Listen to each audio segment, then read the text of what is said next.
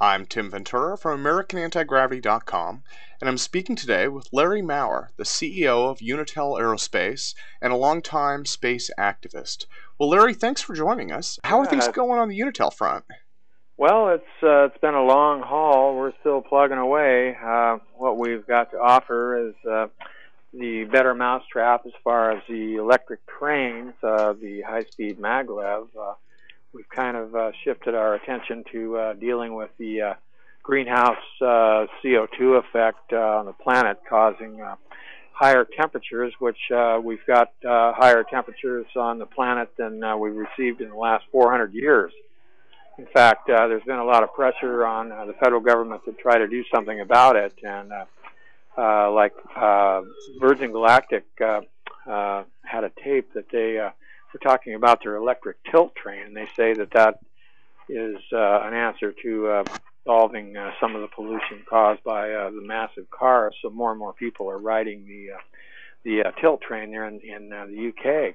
There's 12 states putting the pressure on the federal government to try to do something about this pollution, and we think that the electric trains are an answer. That is a solution to providing mass transportation to the public as an alternative to the CO2 producing gas engines. Oh, sure. Well, it looks like the maglev concept that you're promoting. It rides in kind of a hemispherical track, right? It almost looks like correct. Yes. Yeah, it's like a chute that it travels down. Yeah, it's a little bit different than the regular tracks that the standard maglev travels on. It uses the Hall-back magnet array with the side support and the bottom repelling magnets that support the train. It's still the same concept. What it does, it basically fits the exterior of it's a cigar-shaped vehicle, which has got a charge on the hull. And so it basically all it needs is, in other words, our ship cannot touch the ground. It has to ride on a magnetic field because of the exterior charge on the hull. So therefore, it cannot touch any solid surface. So yeah, that's part of the reason why we need the tracks that have to match the shape of the exterior of the ship. So, oh, sure. Yeah, so it's kind of the same. It's just a little bit different, but it's basically the same Hall-back array that I've explained in our written interview anyway. Yeah. Well, one of the things that I saw, first thing that came to mind, I guess, when I saw the cigar-shaped model that you've constructed. I mean, you have an amazing model for this thing. The photos are right. That's from the cap cone technology, which is the basic shape of particle, or under extreme magnetic fields, produces a cigar shape. In other words, you can construct larger vehicles with payloads using the cap cone shape. Just stretching it between the apex of the ascending part of the curve or the cap on the cone and stretching it so that it basically produces the same effect where the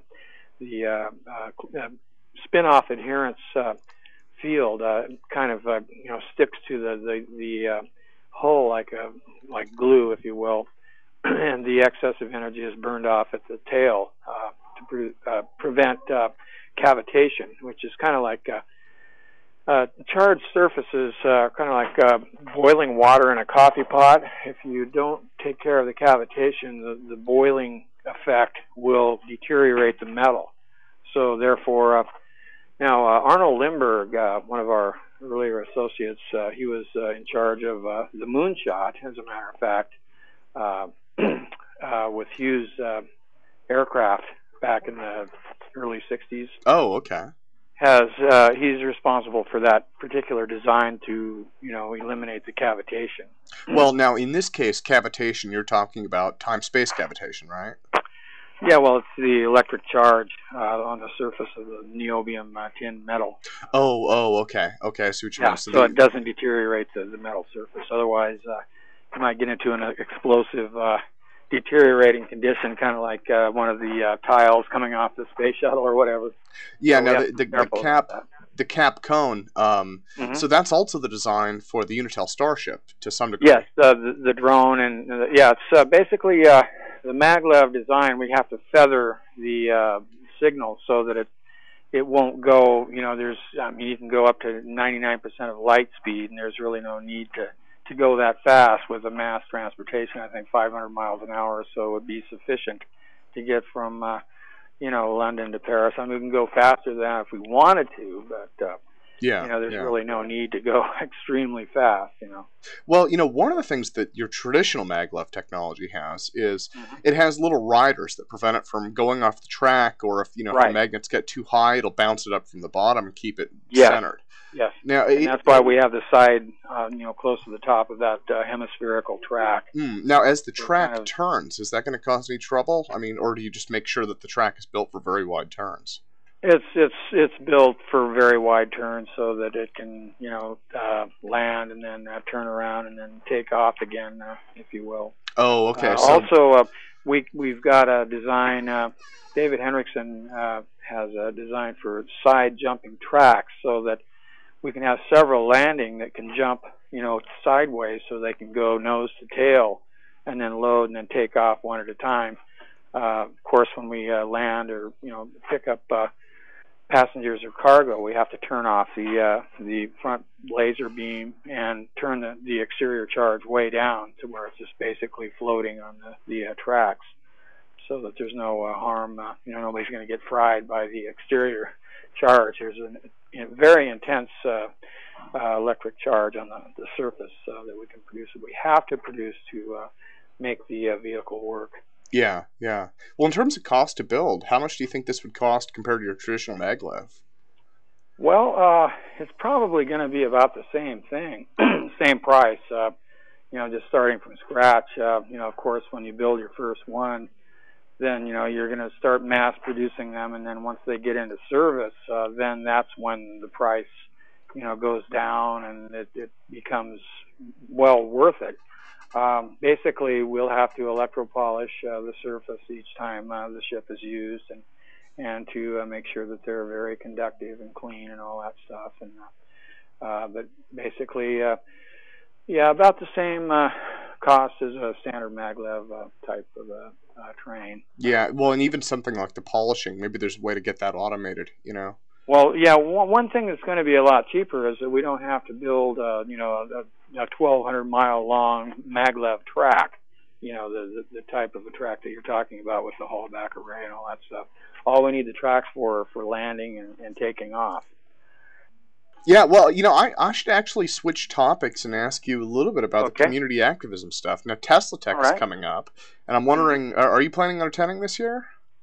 Yes, we're going to try to attend every community event that comes around, especially whatever is related to dealing with this pollution or aerospace or electric trains or new technology. Any chance that we've got to get in there and sell our books and do our lecture. We're finishing up our PowerPoint display. Michael Miller will be available. He suffers with hay fever and allergies up till about the middle of July, so we're kind of putting everything off till then. But after then, we're open for anything and everything. If we have to travel to MIT or down to California, wherever we can be invited to. Yeah, well, you guys really get out there and do the networking. Even Gary Voss brought Unitel materials with him to the STAFE conference this last year. Oh, and I was kind of surprised, actually. Gary, he had some prior appointments, so he wasn't able to be there, unfortunately, until almost the end of the conference. But when he wheeled in the door, there he was with his Unitel materials. And I thought, it's weird. It's the kind of scope that you guys have in terms of networking. But, well, we've got a lot of, diehard people that have been helping us, and we want to just reach out and tell the public, like, hey, we've got the solution to this, greenhouse effect pollution that's very, very serious. Now, I watched Al Gore on Jay Leno the other night, I think it was last week, and he has a book out, and he's also got a movie out, and he's very, very vehement on how serious this problem is. And like I say, there's 12 states, trying to put pressure on the federal government to do something about it. And the federal government is, like Bush was saying, it's up to the private industry to try to develop hydrogen energy and this and that. They're not going to do that. They have to have someone come in and say, do this or else, and that's what we're saying. Now, Virgin Galactic really opened my eyes. Somebody had a DVD that they put out, and they talked for about, I would say an hour on the fact that they, instilled the electric tilt train there in England. They had a tough time convincing people that it was well worth installing the train, and it does 145 miles an hour, which is probably okay for the little island of the UK there, Yeah, It's a solution, and we need to have more. Now ours is better. I mean, we've got to compete with the airlines, and the contrails that are being produced is just really adding to this greenhouse effect. And I just can't go on and on and on about how serious this is, and that's why we've switched from focusing on aerospace, research of exploration and that sort of thing, to dealing with this planetary problem here. This is really the best time to start switching to trains too. When you think about it, I mean, it is not only in terms of pollution, but the other part is, as someone who, I don't fly that often, and so maybe I notice it a little bit more as the changes pile up when I'm not there. But I'll tell you, last time I went to the airport, I had to go through a lot of security, and it was pretty slow. And something like a train, maybe they wouldn't have that much. And so I'm wondering if, maybe to the average Joe, if you can get a train that goes fast enough to be competitive with an aircraft, the time they save not having to go through the massive airport security could be time that they'll get there, faster with the train. Yeah, you board, and then you have another train coming in every 5 minutes and one taking off every 5 minutes. You can see how fast things are going to be moving. And they can move people through the lines quick. They can do the sweep on them, check their luggage, and put them on board. Of course, there's going to be, the problem with terrorists and this and that. But, they can go through that process and just get it done in just a couple minutes. Well, what about something like, another they use aircraft for stuff like delivering packages and stuff also, right? They fly on those as cargo. What do you think? You think the train would do pretty well for that application? Maybe even unmanned? I think so. I was sitting there watching these trains go by. Like my father was with Southern Pacific for 42 years, and I've been part of the railroad industry my entire life. I'd go down and watch them, run the hump, and hook up all the trains and everything. And I was thinking, well, gee, I wonder, we can't haul, as much, like lumber and, just massive amounts of stuff, but we can certainly get things there quicker in fairly large amounts. But it's going to be hard to compete with, the massive, super long trains hauling logs and lumber and oil and chemicals and all that stuff, but I think packages, stuff that needs to get someplace real fast, I think is important. And other than that, I think that they need to put, the pollution devices on the diesel motors to, cut down on the exhaust, whatever it takes to cut down this pollution. We can compete with the trains, but it's going to be to a point where it's going to be like with the mail or packages, medical supplies, things like that, but not lumber and logs, and that would just be a bit too much. But it's possible. Oh, sure. Never know. Well, and at the top speed, at 500 miles an hour, I mean, you're competitive with an aircraft there. And exactly. We have to be. Yeah. So, otherwise, it's just not. People are just going to get there quicker on the jet airplane. And so that's why we have to compete with them. Yeah, well, and so if you can outcompete them in terms of waiting through security checkpoints and all that stuff, then heck, you're set. I would definitely take the train if it could get me there half an hour faster. And for going, for something like San Francisco, right, 2.5 hour flight, and I'm waiting in the airport for 2 hours beforehand, and it takes 30 minutes to get out afterwards. Well, now think about it. It isn't going to cost anything with fuel, but it will, be, fairly kind of expensive with the maintenance, the electropolishing, and the checking of the equipment and that sort of thing. But that needs to be done on a standard aircraft. But we don't have to worry about the fuel and the explosive part of that, and we don't have to fly, 10,000 feet up in the air. We can fly, 3/4 of an inch off the ground if we wanted to. But for safety reasons, will probably be 10, 15 feet up in the air. Okay. Now, I guess the other part, in terms of the energy that this thing draws, right? Because your standard MagLev train, you're going 145-ish around there, right, with MagLev. But right. But your MagLev train is using an enormous amount of electricity for those magnets, isn't it? Oh yeah, that's true, and it's going to take some, a pretty good power plant. But when you think about it, the power plant that's the dynamos that are powered by the diesel motor on a standard train, now they can put out a lot of electricity. Now, even if we had to instill that, there's plenty of room to put in, a standard, dynamo type, system to create this energy to put the charge on the hull and power. It doesn't take that much to power the magnetron or the radar, laser lens and all that stuff. But it will take a bit of electricity to keep that charge going on the hull. So. Oh, I see. I don't think it's going to be that big of a problem. Yeah, no, it's an excellent point, though. Again, you could put the energy on board the train instead of putting it on a MagLev track. So. Yeah, and when you think about it now, they're pretty powerful dynamos. They put out a lot of electricity, and they're powered by the diesel motors. So we don't necessarily have to do that, but we can, put out a tremendous amount of charge.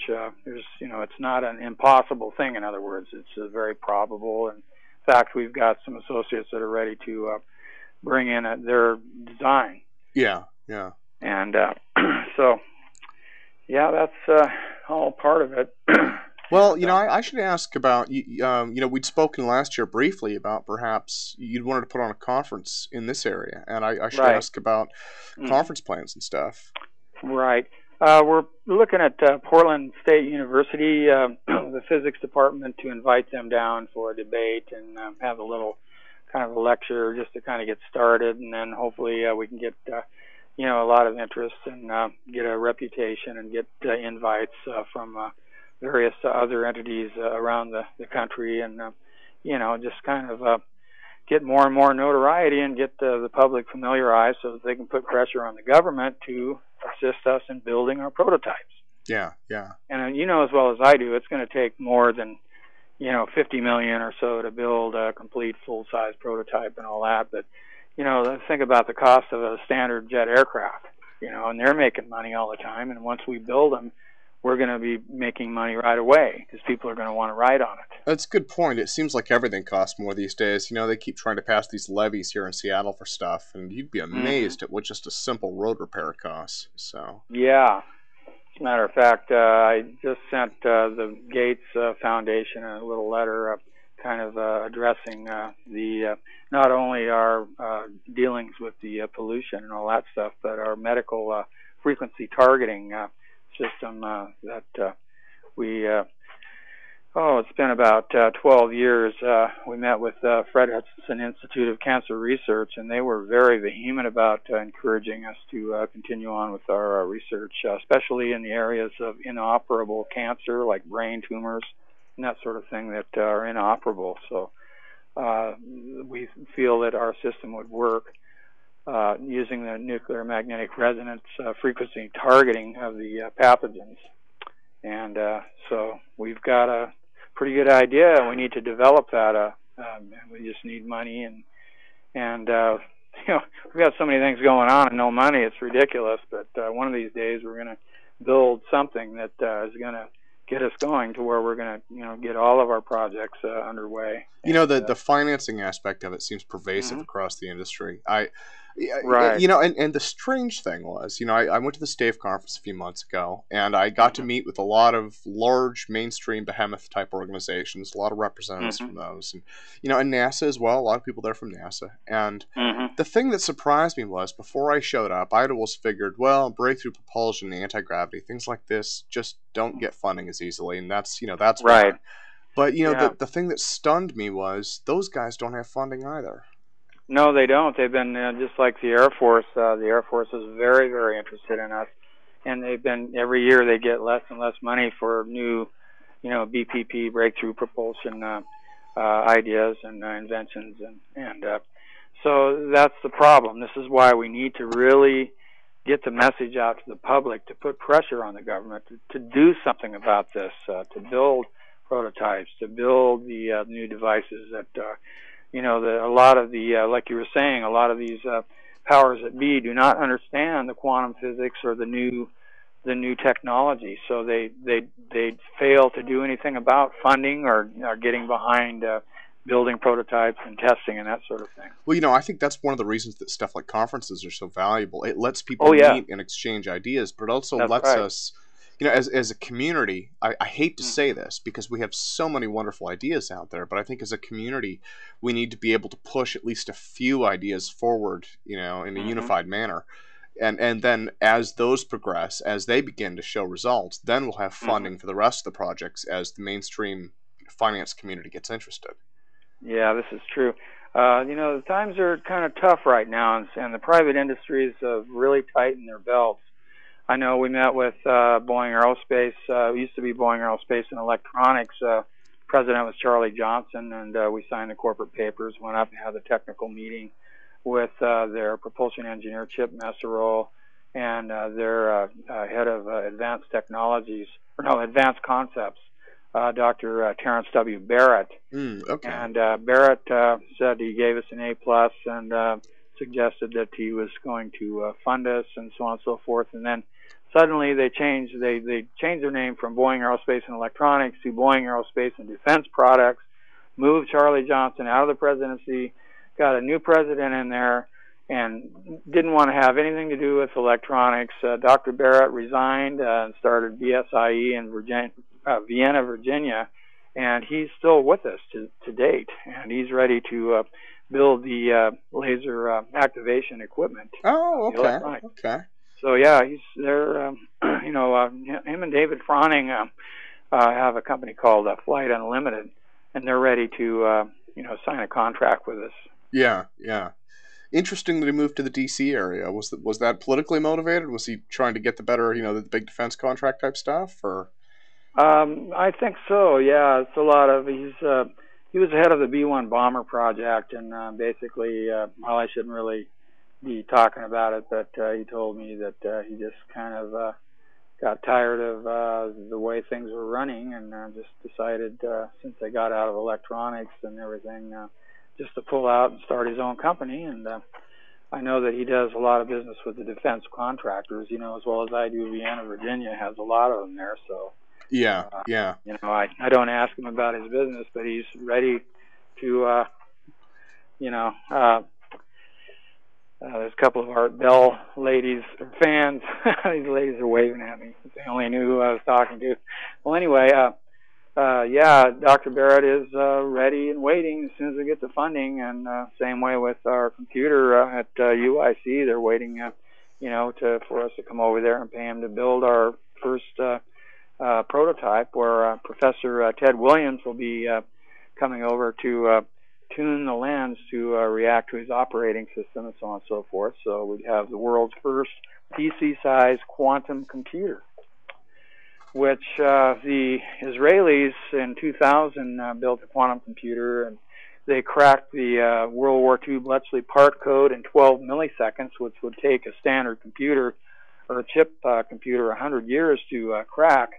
And that information was quelled by the DoD because they thought it would cause panic and this and that, where we think there's a lot of corruption going on with their contractors and this and that. Well, now that you're mentioning IT technologies, I've been asking around, as our audience I'm sure is aware, I used to work in the IT telecom industry, and every now and then, periodically, I get motivated to touch base with my former colleagues in arms, I guess you might call it, and the times are tough mantra, it goes across the industries. I mean, the strange thing is, you hear these rumors about, things are getting better for technology in general, and that, we should feel more comfortable about life. But the reality is, I've talked to 4 different CEOs the last 3 days, and every single one of them says it's tight. And these are... It's very tight. Yeah, these are... They don't want to break out of the norm and get into anything new. They want to keep hanging on to the technology that they know, that they're familiar with, that their people, their technical personnel understand, and they're just afraid to take the chance. But I've never seen a winner that didn't bet. You've got to take a chance and go with what you know. If ever you get patents, Japanese patents, and then you get the contracts with the universities, and you pick up these, designers from the top aerospace companies. Well, there's so much information there that it's pointing that yes, this is going to work. That they should take the chance. I mean, if they don't, if the Japanese or the English or the Europeans or anybody takes over, this is America's chance to really take over the transportation industry, the computer industry, and that sort of thing. And if they don't, then somebody else will. Yeah, no, it's an excellent point. Well, and I think one of the things that we can do as a culture, as a community, is to help educate the business world about the risks that are involved, to be able to say to them, it's, because I think that risk-averse mentality, the not knowing if it's a good idea, is what scares them out of funding it. And so I think that's one of the things that our community can definitely work on, is being able to say to them, look, we have some expertise that we can provide in terms of analyzing these ideas. Yes, because their people are stuck in the standard world of aerospace and, your standard physics and this and that. And, the world of quantum physics is just too strange for them. They don't want to, they just don't want to, realize that this is advancement in technology. You have to change with technology as it improves or moves on and changes. If you don't change, then you're going to be lost, and that's what's happening. And this is why we need to have these lectures, to get out there and welcome all of the physics students, teachers, instructors, and that understand this, so that they can say, yes, we do. And this is what we did with Dr. Barrett. He understood exactly everything that Michael was talking about concerning physics, and myself with engineering, and once they realize that everything is based on facts, and it's all mathematically been proven, and this we got patents, and we got the people ready to build it. Well, it's time to, put down the money and start building prototypes. Sure. Well, Larry, once the public, anyway. Yeah, I think we're almost out of time for this evening, but I want to say thanks for joining us, and thanks for sharing the latest on what Unitel's been up to, and look forward to seeing more of your work in the future. Yes, let's stay in touch, Tim, and I'll let you know when we're going to start our lectures here, and hopefully we can, carry on from there. Thanks again. You betcha. Have a good evening.